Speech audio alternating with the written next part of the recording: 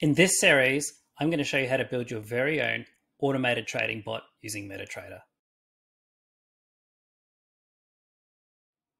All right, here's what you're going to need to complete this episode. To start off with, I really recommend that you've completed the Setup 101 episode, came right before this one. That's really important because it shows you how to import the settings that you need for your terminal application for MetaTrader really safely and securely. If you haven't done it, that's fine. Just make sure that you know what settings you need and how to import them. The next thing that you're going to need is the Python package installer, which is called pip. Now, if you've downloaded your Python from the Microsoft Store 3.10, then that'll be fine. That will have installed it for you. Or if you're a little bit more advanced and you're using a virtual environment, that should be sorted as well. If you've done neither of those things, make sure that pip is installed on your system because that's what we're going to need to import the library that we're going to be using. Finally, you really need the MetaTrader 5 terminal and a trading account to use. Highly recommend that you use a practice account for this one so you don't lose any money. To interact with our MetaTrader 5 terminal application, we'll be using the official MetaTrader 5 Python library.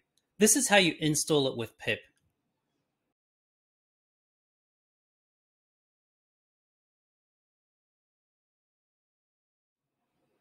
All right, let's get coding. To get started, create a file called empty5lib. Now, this file is effectively going to become a pseudo library, which we're going to be using for the rest of this series whenever we want to interact with MetaTrader 5. It's pretty cool. In that file, import the MetaTrader 5 library that we imported using pip or downloaded and installed using pip in the previous section. Now, here's a little bit of a weird thing about MetaTrader 5 that really caught me out when I first got started. When you're interacting with MetaTrader 5 through the Python API, you have to initialize MetaTrader 5 and then log into it. Now, I think that might be because they're kind of just going with the old school workflow of, you go down into your start menu and start it, and then you log into it. I mean, I don't really know why they've kept that workflow in there because you use the same details for both, but without getting into it too much, this is what we're going to do in this function. We're going to initialize it, and then we're going to log into it. So let's get going. The function is going to be called start_empty5, and we're just going to pass it our project settings variable.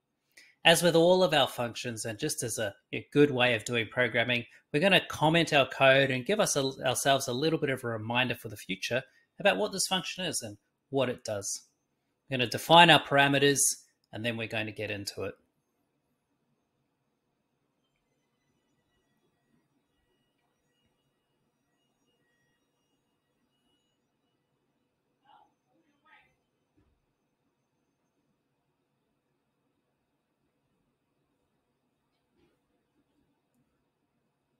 Okay, now what I do when I've been using this function a lot in my own code is I always make sure that I define the variables a little bit more clearly. Now, classic example of that is the username variable.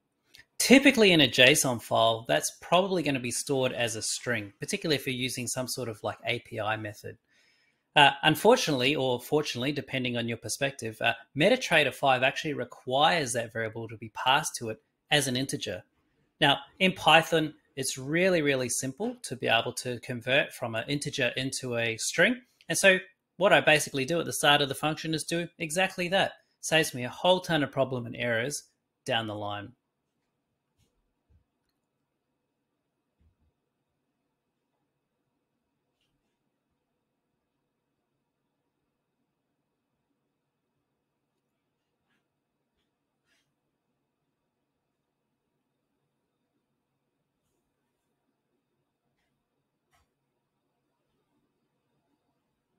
Okay, you can see there if you did the setup 101, you'll see all of the different variables that you need for your MetaTrader all getting brought in. Top tip here, you can see how it's been done securely. At no point do those variables turn up in my code. It's a really safe and secure way of doing things. All right, now for this code, what I'm going to be using is what's called a try and except statement. And this is really a way of handling errors that might get thrown in our code. It makes your code far more robust, and you'll see how we use it in future episodes to make sure that your code doesn't break halfway through a trade, which is, bad thing if that does happen. Effectively, all we're going to do is we try to do something. If it doesn't work, we throw an exception and we print that exception to the screen rather. Now, in more advanced episodes, which I'll do in the future, not part of this series, I'll actually show you how to use those errors in order to be able to really help your program be more reliable. But we won't be covering that in this series. For now, all we're going to do is try to do something. If it doesn't work, we print to the user what the problem has been, and then we just basically throw out a false. If it's false, we haven't logged in and we haven't initialized MetaTrader 5, we move on. So I do that for both the MT5 init, and as you'll see in a moment, I also do that for the MT5 login.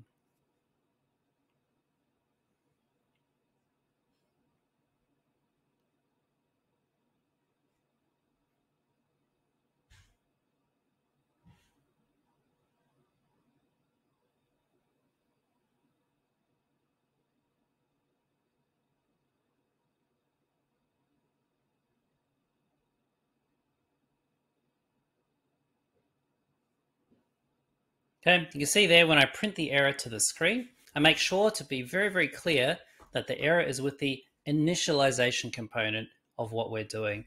That's going to be quite helpful because, in a couple of months' time, when you're using this library for some super amazing algorithm that you've developed, you're really going to want to know what the issue is. Maybe it's something simple. You just change the location of your terminal64.exe or chose a different broker who, names it slightly differently. So really, really good idea just to make sure that those error messages that you're throwing up are really, really simple and straightforward.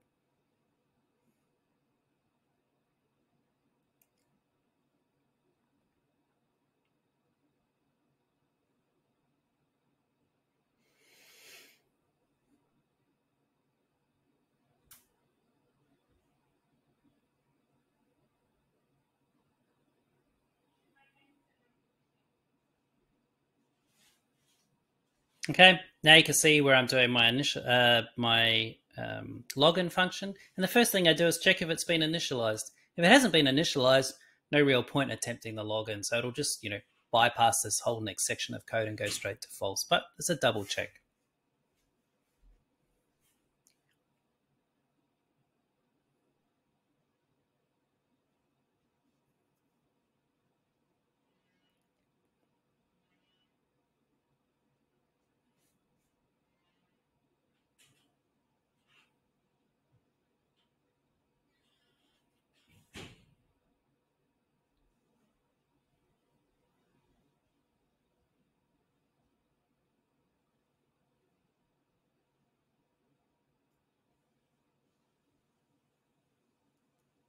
All right, once again, you can see how I've really, really clearly printed to the screen what the issue was.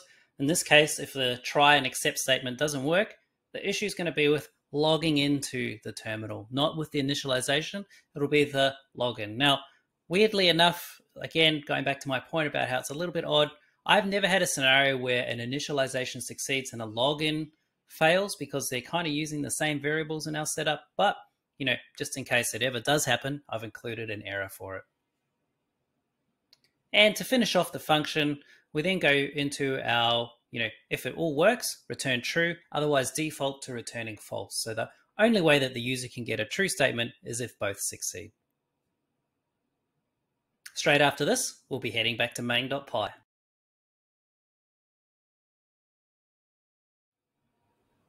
Alrighty, so we're heading back to main.py to run our library. To do this, go to the very top of your file and import the mt5_lib file that you just created. It's got our functions in it.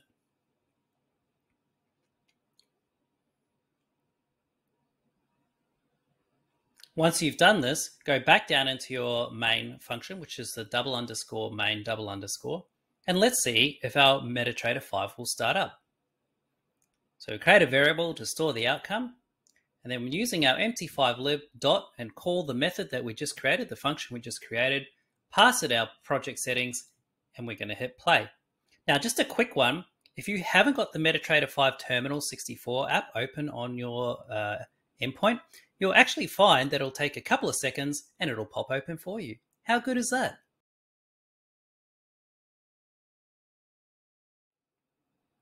All right, let's finish this off.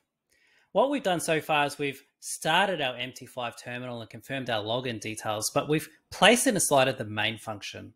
That can get a little bit complex and a little bit complicated, particularly as we start to have more and more things that are required to do at startup. So to simplify it and make our code what's called dry, which means don't repeat yourself, we're actually going to pull that functionality out and put it in its own function, which we're going to call start_up. Once again, we're just going to pass the variable project settings straight into it, and we're going to go from there. As with all of our functions, we'll start by specifying what it is and leaving ourselves some comments to understand what we did. We'll actually return to this function in a future episode of this series in order to add some more functionality, such as initializing symbols, which I'll tell you all about that in the next episode.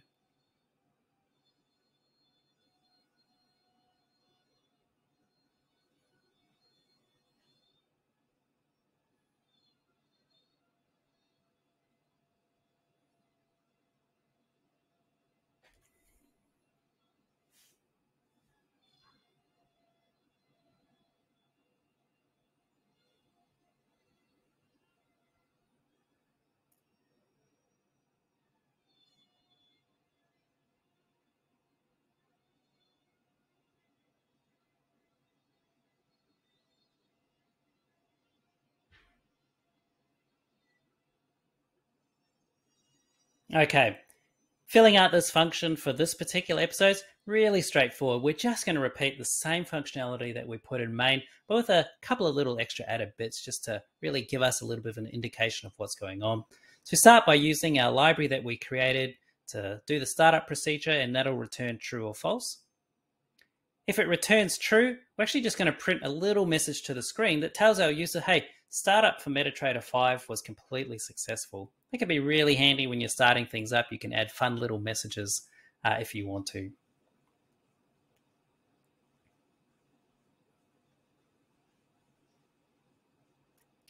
Okay, and then if it doesn't work, our default is going to be to return false. Now, for more advanced programmers out there, and something I cover in a future series, this is a great place to add a custom error. So you could add an error that says MetaTrader 5 had some issues starting up. So really going to help you in the future. Now we're quickly going to import that brand new function that we've just created in our main.py.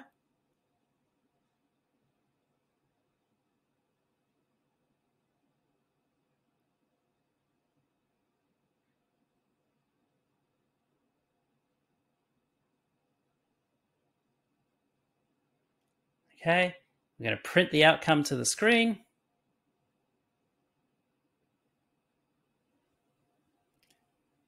And let's see what happens.